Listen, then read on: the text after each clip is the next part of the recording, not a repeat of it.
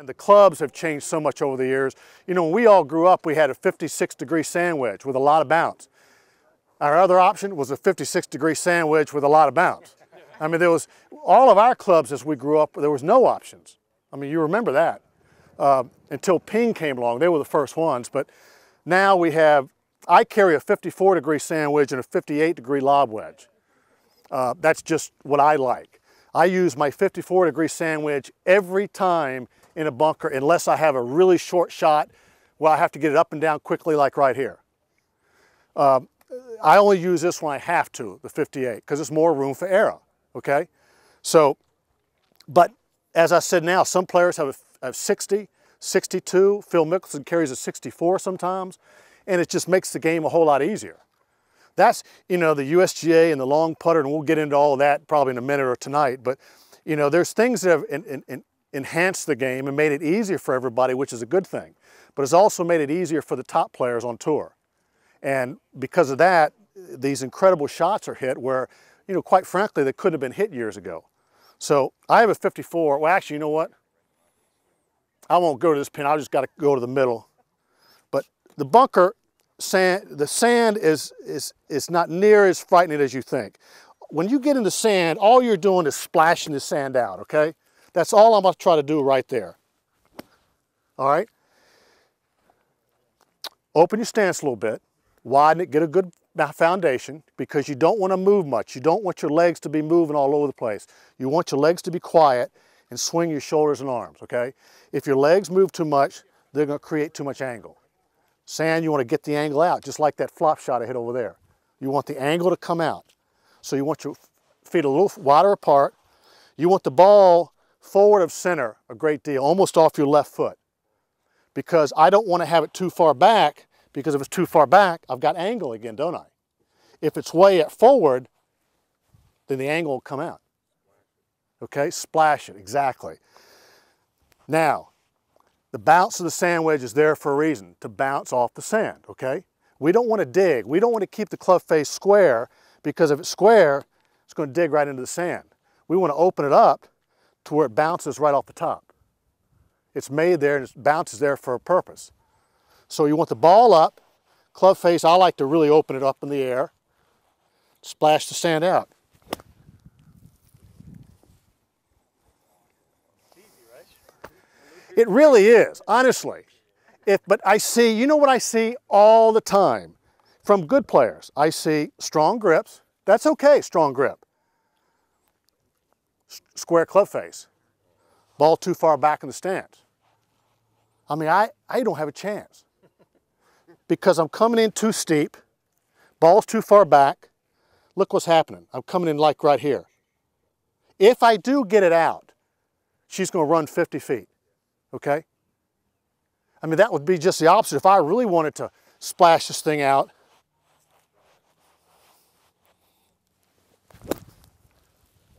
that's just the opposite of what I just showed you. So why do you even have a 58 when you can do that with a 54? I can do better with that. I can get that up and down quicker.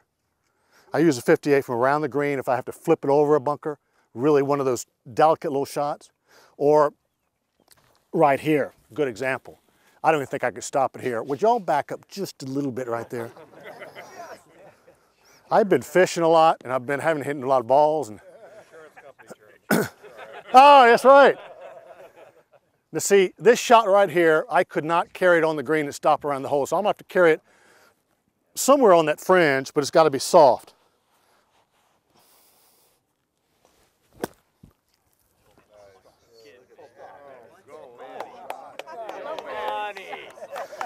That's all I have. I mean, well, and you know, that was a lot of luck there too. Hit the sand, hit the fringe properly, and ran down to the hole. But I could not have done that with a 54, I don't think. See, there's the difference. You saw how soft that was. Okay. What do you suggest when there's a lot of sand? I mean, it's got a hard pan under it. Well, no, this is actually good stuff. This isn't hard pan. Let me come down and step on it. I've never minded real soft sand. Some people do. You got to swing a little harder, obviously, and it's scary. It's more like air under the ball. Right. But that's what practice rounds and practice is for, to get used to it. But I'd much rather have some mass there under my ball. Yes. But Yes, sir. What about the downhill lie, like back up closer to that wall? Well, yeah, good question. Oh, yeah. We get those off. Kick the ball down to the bottom. You got to take your medicine, number one. The ball's going to come out lower because you're on the downslope. We're coming into a fast, hard green here, so it's going to run out harder. But a main thing, as I said over there, let's get the ball on the green. Let's don't try to get too cute, okay? So is that a 54 instead of a 50? I'd go to 58 here right now. But let's don't get too cute and try to get it close to the hole. It's going to be almost impossible to get it around the middle of the green. But the same principle.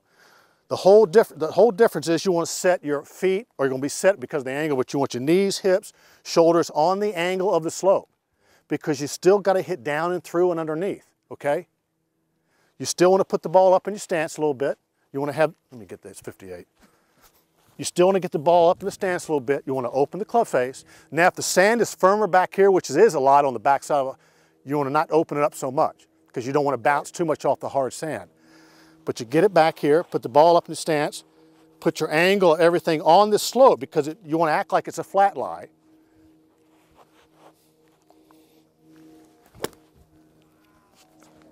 And see, she's going to run out on me. But that's all I can do. You know, but I want a 20-footer for par versus a 20-footer for bogey.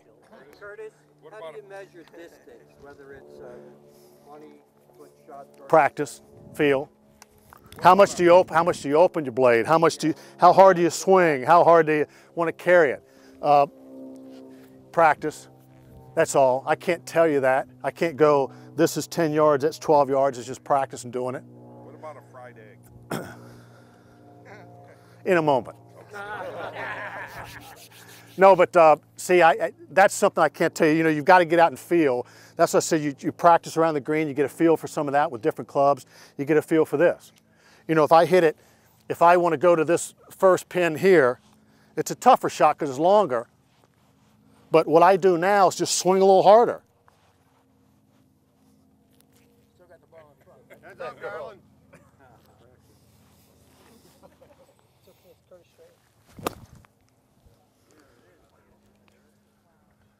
Impossible shot. You see what I'm saying? I just swung a little harder.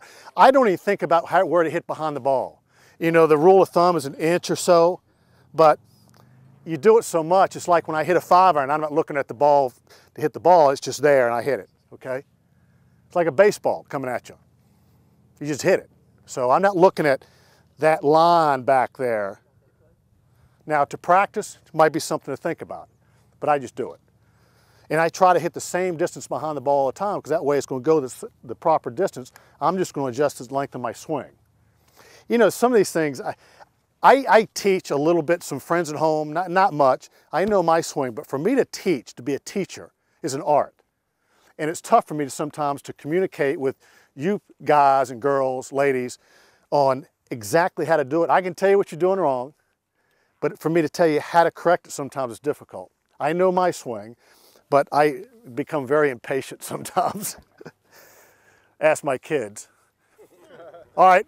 They say the toughest shot in golf is the long. Yes. I need a 8-iron, please.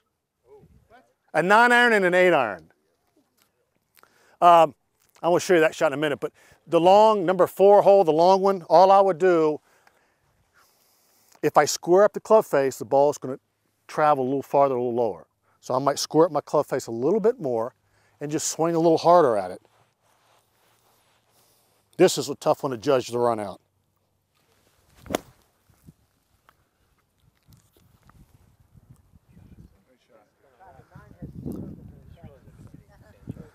Oh, it looked like a 6.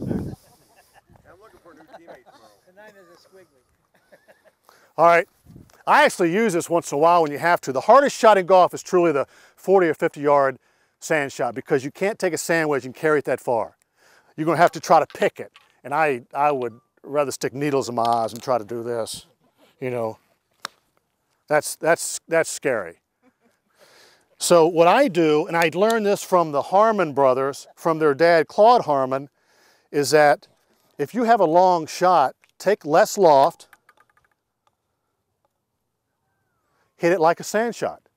Because it's less loft, she's going to come out lower with no backspin, and it's going to run to your hole, you know, if I'm going to that card over there, okay, I'll try to fly it somewhere on the green and she should run out to the hole, okay?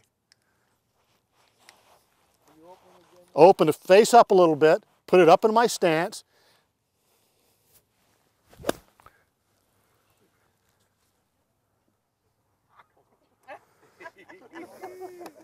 And all I did was change the club. It's not that complicated. This is a 9-iron. We used to practice, a few of us on tour, when we really got bored, we'd get in a bunker if we had a nice area and start hitting 7-irons and 8-irons like this. Because if you have, think about it like this, if you have a even tougher shot, say to that pine tree over there, the corner pine tree, the little one, and you had fairway to the green, and now you got a lip to where you can't take a 7-iron or 8-iron and chip it and run it in there because I've got to get it above this. So now what am I going to do? I'm going to take a 8-iron here, but I'd take a 7-iron and I'd do the same thing. That she's going to come out low and it's going to be running chase. And all, again, I'm just trying to get it on the green so I can maybe have a chance for par. If not, I'll make bogey.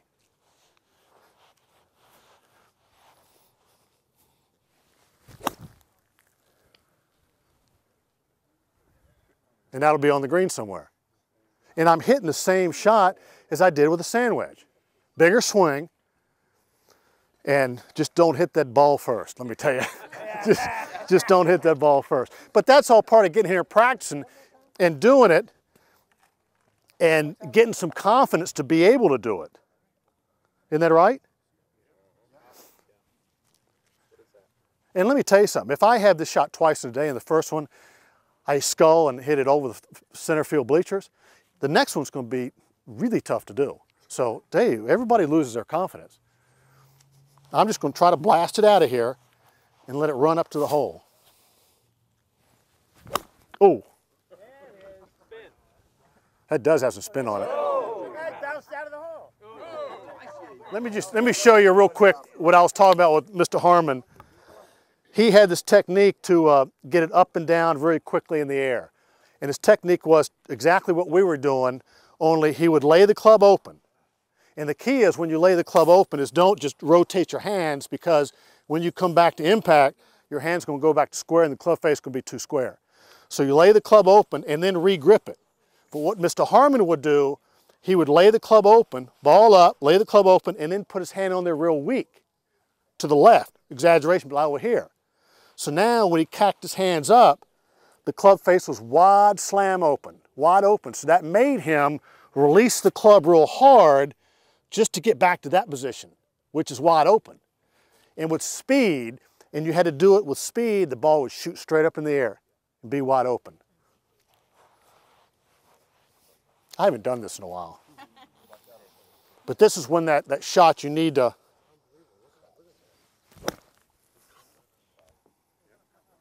see?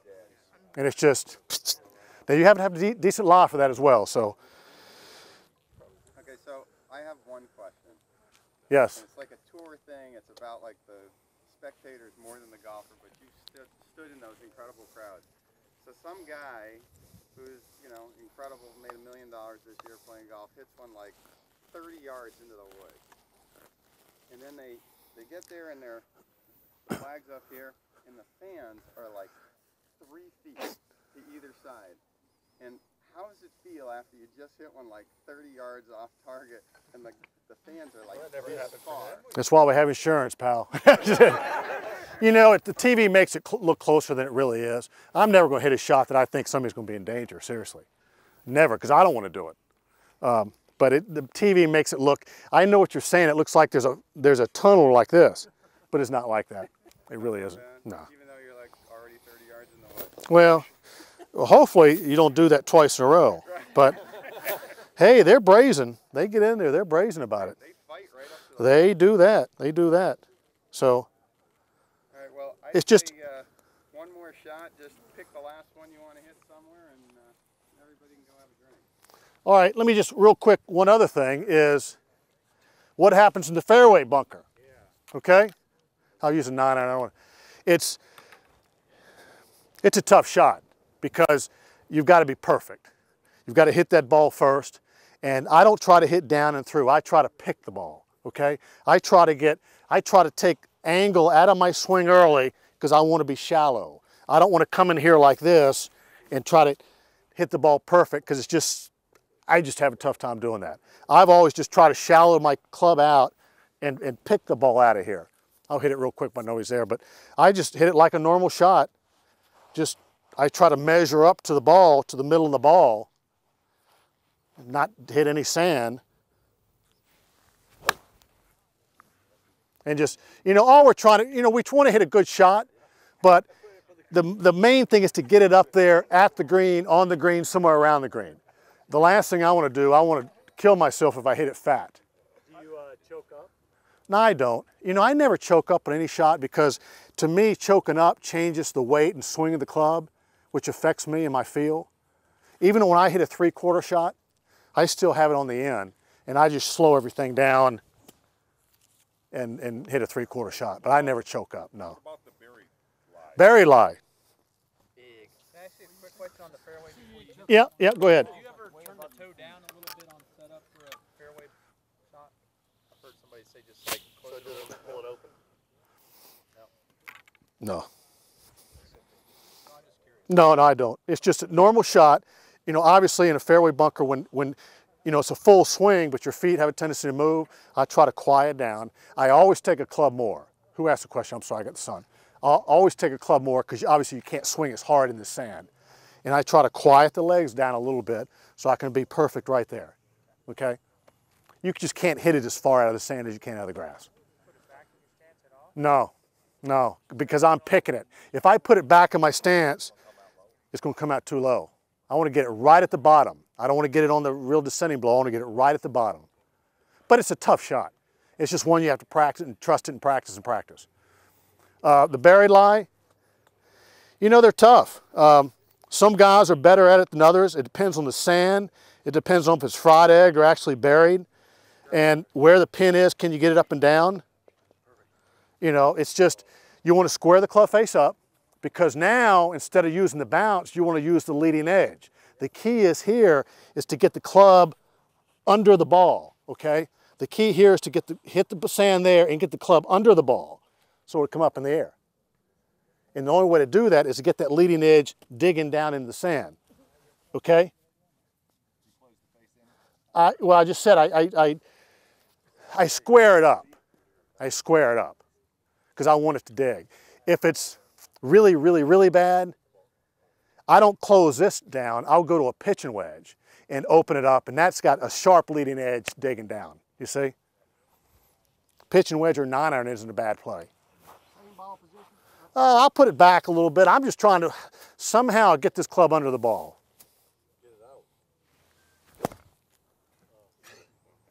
That's all I can do. That's all I can do.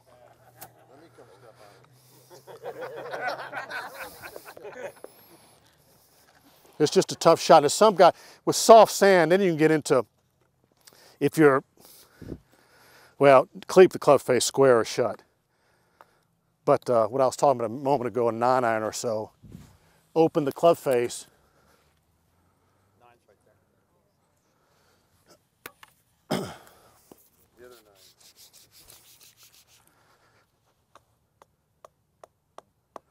See that leading edge leading there? If I gets down in the sand, this is if I have a lot of green in which to work and run it out to the hole. And you don't have to swing at it real hard. It's going to come out. The ball will come out if it's buried.